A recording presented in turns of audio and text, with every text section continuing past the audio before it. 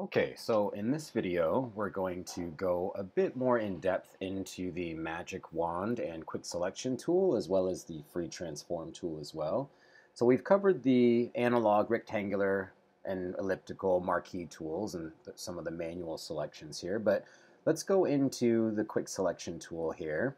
And I'll just show you a little bit on how you can tighten up your selections and how you can gain a little bit more control. And then as we get further into the semester, when we get into clipping masks and some of the photo restoration stuff, I'll show you how to use the select and mask and refine our selections even more. But I don't want to bombard you too much with a lot of that yet. Let's just go into some of the basic inner workings of the quick selection tool. So this image that we have here, this is one of my older paintings here. As you can see, it's just really nice. I can just use a lot of my old artwork for this stuff, and I don't have to worry about copyrights or anything because we're all using my work. Again, later on in the course, we'll go over copyrights and Creative Commons licensing and things like that. But for now, we'll use my images here because they're safe and we don't have to worry about anything. So let's go ahead and you have the file here so you can work along with me, but let's go ahead and unlock the layer so now we can do things to it and move things around. But let's come to our quick selection tool and I'll show you the benefits of each one. So the quick selection tool and the magic wand both have their strengths and weaknesses.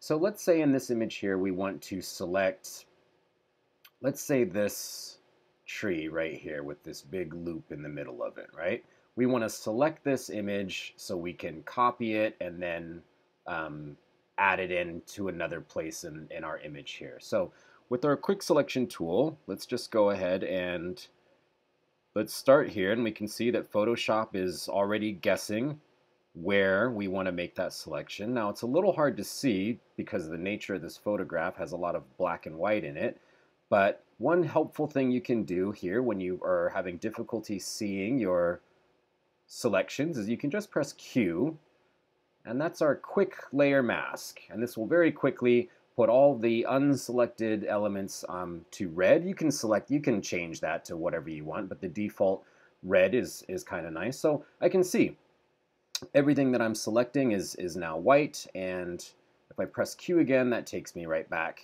to the image without that mask. So remember, we can press Shift or Option to add or subtract from our selection. So I'm going to press Shift here, and I'm just going to keep going. I'm going to try to get the rest of this tree. I'm going to press Q again so I can see what I'm doing. Oh, Q. Just keep adding here. And you may want to zoom in a little bit. Let's go ahead and zoom. And I'm going to decrease that size, Shift.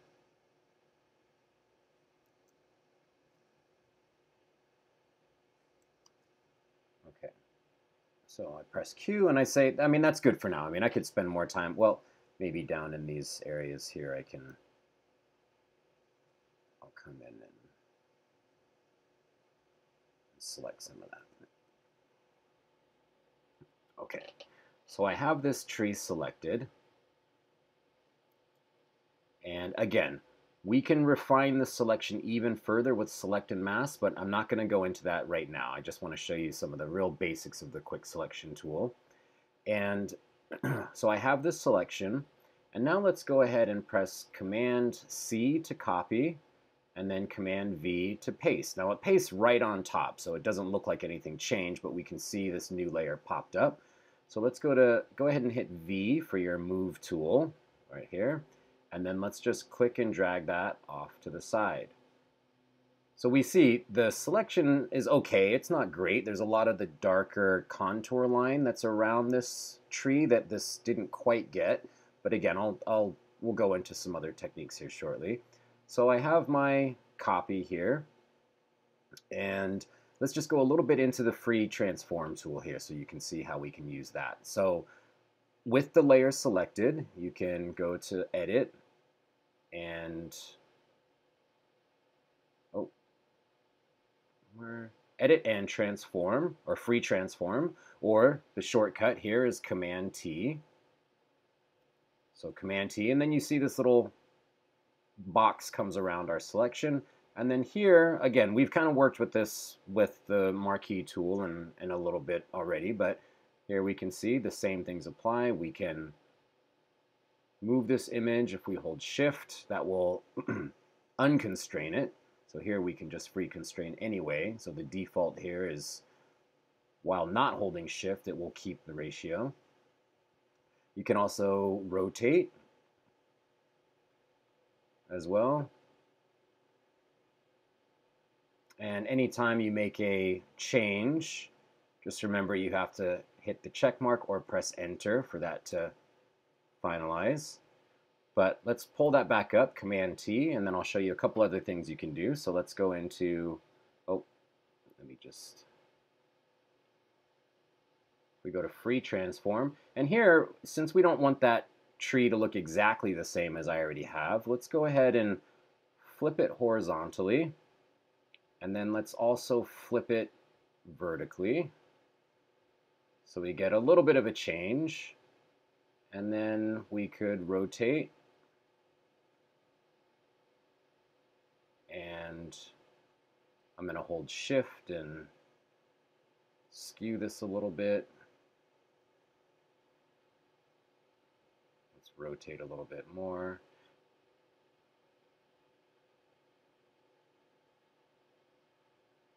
I'll skew this to get off the page here.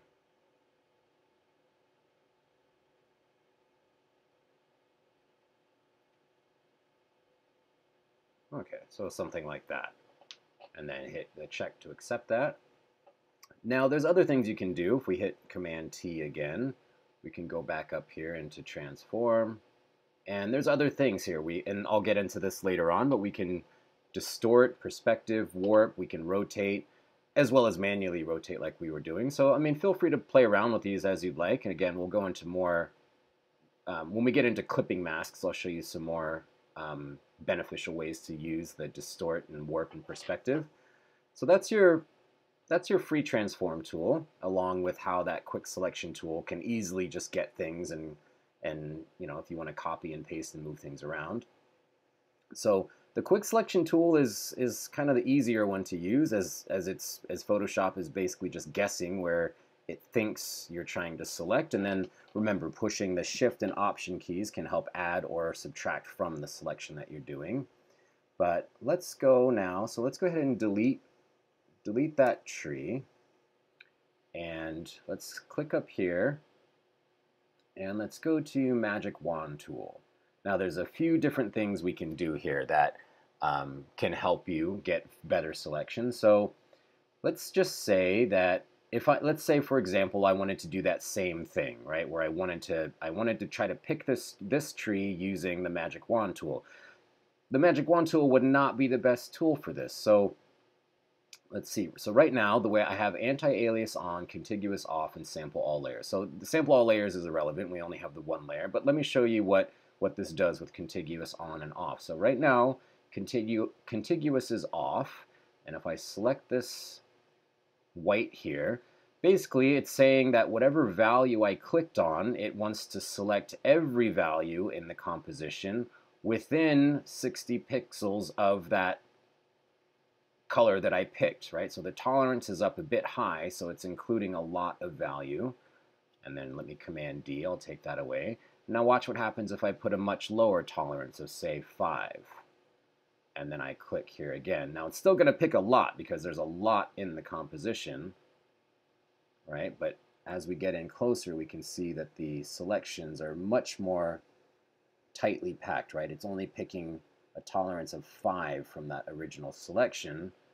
Let me Command D, and then here I'll put a higher tolerance in, let's say 100.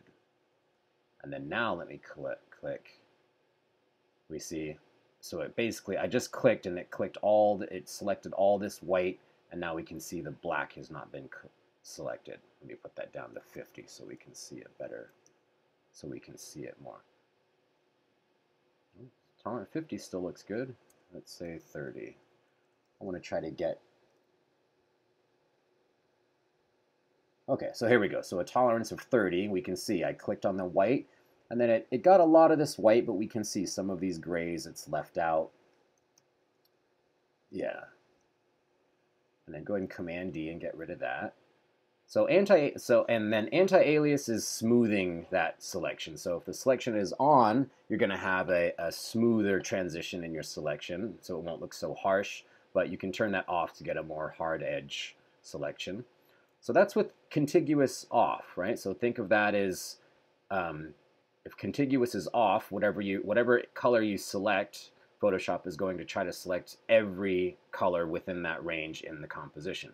But if contiguous is on, that means it's only going to select colors that are touching. So here we go. So I clicked here in this white, and then it basically looked for all of the colors that were unbroken by any other pixel that was outside of that tolerance. So it gave me this selection right here, just this first part of the loop. Okay. So, but let me show you where this can be beneficial. So the quick selection tool I would recommend would be a better selection for this loop tree here. Or you could come in with your, I mean, if you wanted to spend the time, you could come in with your lasso tool or polygonal lasso tool and you know, really get in here. And I mean, this would probably be the best, but this would take the most time if you really wanted to control that. But, you know, good luck. That would take you quite a bit. So you could do that around the whole thing. But let me show you how.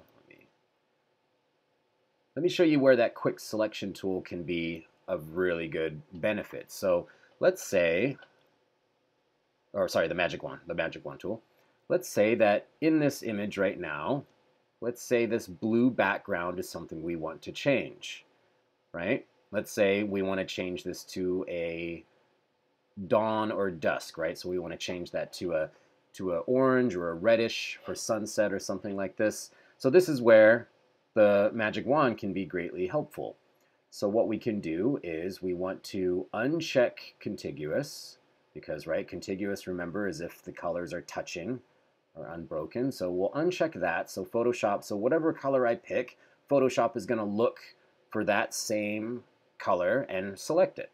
So 30 tolerance, we might have to go higher than that, but I'm just going to click right here and see. Okay, so that's selected quite a bit, but let's Command plus our way in and see. Okay, so it's left out some areas in here. All right, so let's Command D to undo that, and let's put our tolerance, I don't know, let's put it to 60. And let's see, and then let's click again inside this blue. Okay, that looks much better. Okay, that's selected quite a bit of that blue. Let's look around here. Zoom in a little bit. Okay, that looks pretty good. So let's say we're happy with the selection. Now again, there's a lot of selections that Photoshop is doing here, so I'm sure some aren't all the way selected, but that looks pretty good. And now let's go to our paint bucket tool.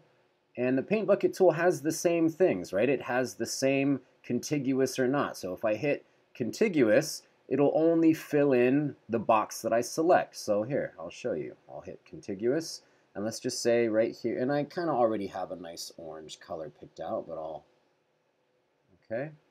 And so my tolerance is 50 and then contiguous. So if I click right here now with contiguous on, it's only going to fill in this one little section. So if I wanted to do the rest of it this way, I would have to come through and manually click each and every single one of these. But here we will turn contiguous off, and then now let's see that, let me select a good one here. So if I select this one here, it will select all of the blue in the composition. So then now we can Command D, and so we can see it missed a little bit here and there. So, you know, I would have gone back and here, let's quickly do it here. So Command Z, and I'm going to undo that selection. Let's put my tolerance now to 75. And now let's Come back to our magic wand tool. And let's click in here. So we can see there's still a tiny bit inside here that it's not getting. So you could keep, oh, I didn't, my tolerance change didn't go. So 75, and then let's click here now. Okay, that looks better. And now let's see how well I did. So click back on my paint bucket tool, make sure contiguous is off, and then select, and then now Command D. Okay, that looks pretty good. I still see a teeny bit of blue here and there, but I'm not going to worry about that. So that just shows you how those two selection tools can come into handy. And again, for this image, that the contiguous options here for Magic Wand were essentially the way that you would want to do something like that. So again, each of those has their strengths and weaknesses, and as we get further on, I'll show you even further ways to refine and select things. But for now, for what we're doing for the next week, just getting yourself familiar with Quick Selection and Magic Wand tool and the Free Transformation tool as well.